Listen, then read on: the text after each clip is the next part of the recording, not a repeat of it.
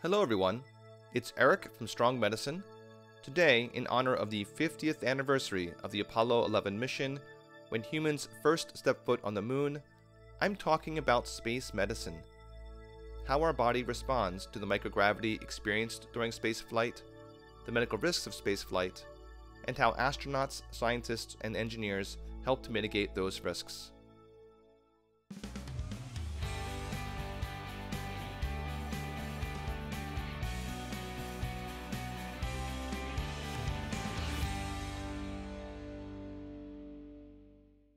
There are many aspects to space medicine, but today I'm going to focus on 4.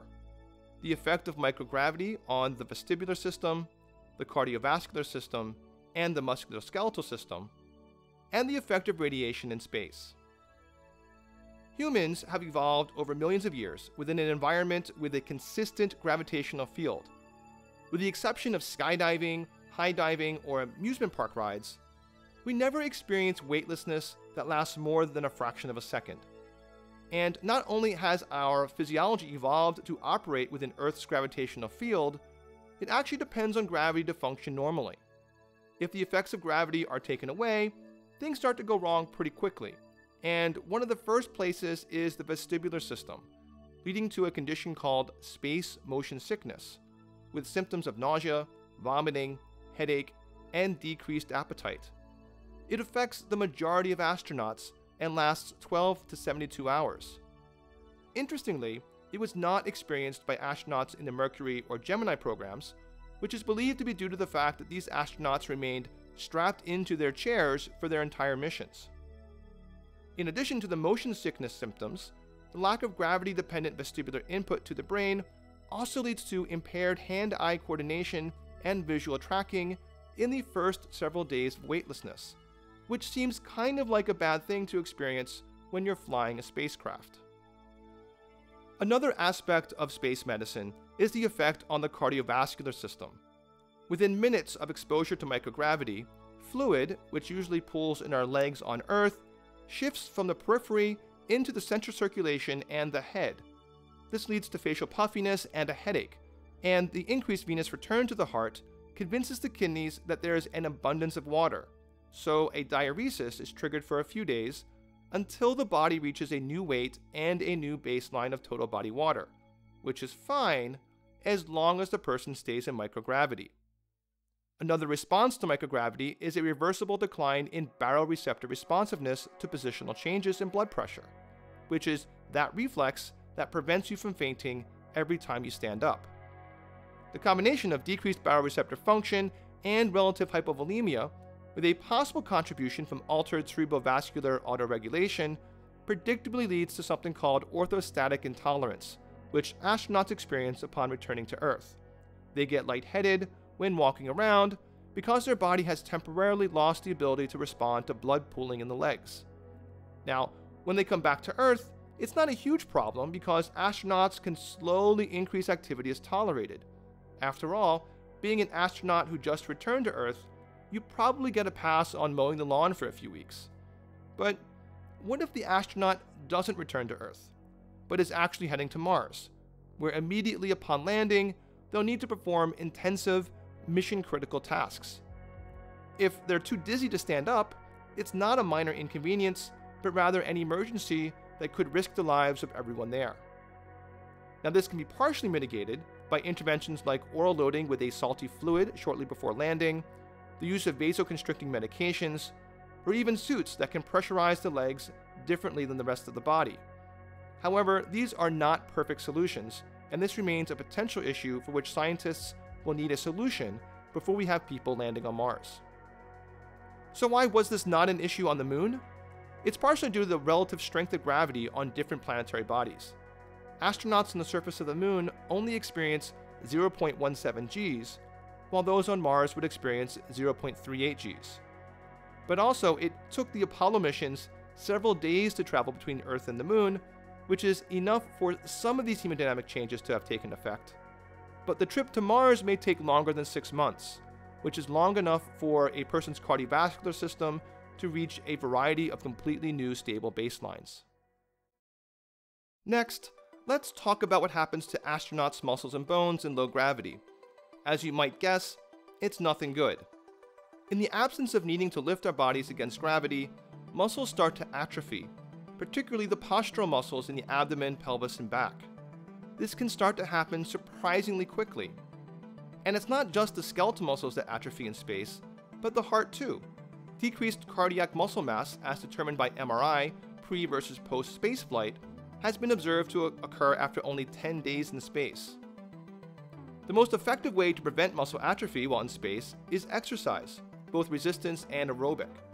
There are a number of interesting solutions to the challenges with creating load-bearing exercise in a weightless environment, with the bungee-assisted treadmill one of the more intuitive employed. As a general rule, astronauts during prolonged flight are asked to exercise 2 hours a day. The skeleton doesn't fare any better than the muscles. Prolonged weightlessness leads to decreased bone mineralization, a process known as disuse osteoporosis. This is particularly prominent in the spine, pelvis, and femurs. One effect of bone demineralization is the excess excretion of calcium into the urine, leading to an increased risk of kidney stones, which has happened to at least one astronaut while in space. Having observed how painful kidney stones can be, I can imagine that was a bit of a problem. Lack of gravity also leads to a lengthening of the vertebral spine. While it might seem cool initially to be temporarily an inch or two taller, lengthening your back leads to back pain, and when intervertebral discs are no longer experiencing compressive force, they may be at an increased risk of herniation. Now, what about the radiation? That's also a big problem, at least for long-term missions. Space is full of harmful radiation from many different sources, while on Earth, we're protected from some radiation by the magnetosphere, the region above the Earth in which the planet's own magnetic field redirects solar wind from the surface. Otherwise, solar wind from the sun would destroy the ozone layer, leaving us all susceptible to ultraviolet radiation. As astronauts leave the ground, they are initially within a zone of protection, and most missions, such as those to the International Space Station, remain within that zone. But for missions to the moon or beyond, when the astronauts reach about 400 miles or sometimes more above the surface, they reach the first of two Van Allen belts. These belts are zones around the Earth in which the magnetosphere traps energetic charged particles from the solar wind. Passing through the Van Allen belts represents some risk to astronauts, as they will receive a non-negligible dose of radiation here, but if they're able to avoid the most dangerous sections, the radiation will remain well below the level of likely harm. After all, several Apollo missions passed through the belts on the way to the moon and back again without any immediate or known long-term effects. It's when astronauts get beyond the magnetosphere and start spending longer and longer periods of time in space that radiation becomes a bigger problem. First, there are galactic cosmic rays, which are composed of high-energy protons and atomic nuclei that predominantly originate from outside the solar system and which would constantly bombard any spacecraft. The effects of cosmic rays on humans is very poorly understood, as this form of radiation is not seen on Earth in any significant quantity, but they almost certainly increase cancer risk. Even with conventional shielding, cosmic rays will still be a limiting factor for interplanetary travel in the future. For example, NASA's current lifetime limit for radiation risk for its astronauts is exceeded by that anticipated by a single mission to Mars. There is also the radiation from solar events like coronal mass ejections, which are relatively brief and rare, but which can transmit much higher doses of radiation, potentially high enough to cause lethal acute radiation sickness. While the risk of being hit by such an event during a single 10-day trip to the moon is very low, it becomes significantly more of a concern during a 6-month trip to Mars. One proposed solution of sorts is to designate a specific part of the ship as a storm shelter, in which the entire crew would wait out the event in a small space with unusually robust shielding. There are many other medical considerations in space.